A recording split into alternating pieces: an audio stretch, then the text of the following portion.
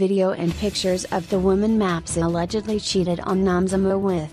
Following yesterday's report that a couple, Nomzamo Mbatha and Maps Maponyane, had split due to alleged cheating on his part, sources close to the starlet have confirmed that she is devastated at the betrayal. This is reportedly due to the fact that their relationship began as a friendship after Maponyane became a shoulder for Mbatha to cry on when she caught her then-fiance, Khaya Mthetwa, cheating on her with her friend and Isibaya co-star, Jessica Nkosi. According to sources close to the couple, Maponyane cheated with multiple women over the last few months, one of whom is believed to be Maponyane blogger, Nadia Jatha.